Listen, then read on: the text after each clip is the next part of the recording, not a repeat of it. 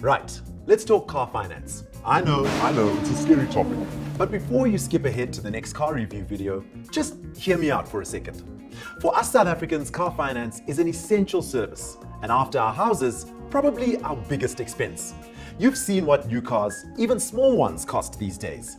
It's scary out there. So, in this series of videos, I'm going to hold your hand and guide your wallet through the whole car financing process. So, you're planning to get that car you've had your eye on, right? Not so fast, guys and gals. We first need to talk about the worst case scenario. What happens when you can't make your loan repayments? This is the point where most of us put our heads in the sand. We ignore those little signs that we may be in trouble. You know what I'm talking about.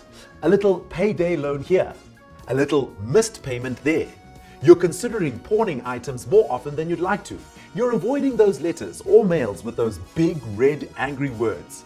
Buying quarts instead of those fancy craft beers that only come in 4-packs. You get the idea. When all this starts happening, you need to take a breath, because you're in a financial slump and just ignoring it is never a good idea. But if this happens to you, be proactive, guys. So, what do you do? Firstly, and listen closely, people, just call the bank. Don't wait. Just call them. You can ask for lower repayments for some breathing room, or ask them to put the money in arrears back into the loan amount, or even extend the repayment term so that your installments are smaller. Banks are run by people, guys. They get it. So talk to them. The second option is to sell the car. Banks like Absa can help you with this. Absa can help you register your car on their Fast Buy platform, which gives access to over 400 dealers looking to buy cars. Check the link in the description for details. The other option is to consider giving the car back. This is called voluntary surrender.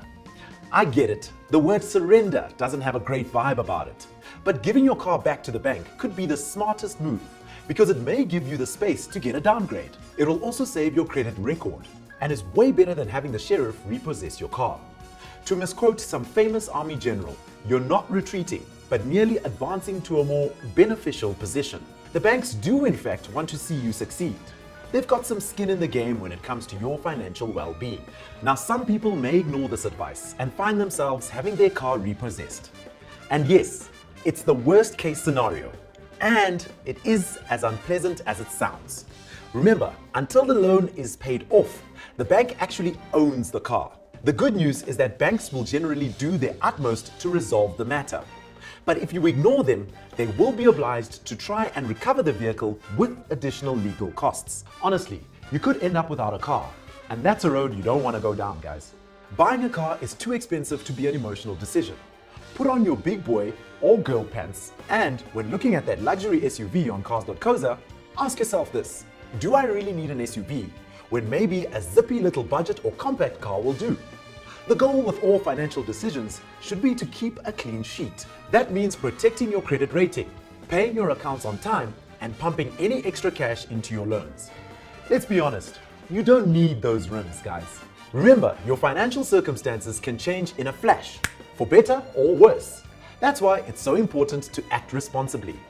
Now go and watch my latest new car review on cars.co.za and enjoy that craft beer, you beautiful human being.